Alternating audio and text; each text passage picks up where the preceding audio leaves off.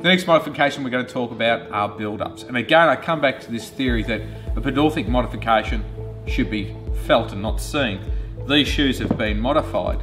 The one in my right is now 1 centimetre allowance has been built into the sole. So if we put them heel to heel, you can see the difference that's been made. It's really important that we try and make these blend in as subtly as we can for the clients and that they don't stand out. The other thing we have to look at is making sure that we keep the weight as light as we can, yet retaining the structural integrity that comes with the product.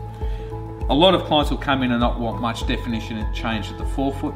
We can reduce that and keep it to a minimum, but remember, we want to be careful that if we have too much plantar flexion in these modifications, your client's going to slip forward and their toes are going to be gathered up in the forefoot.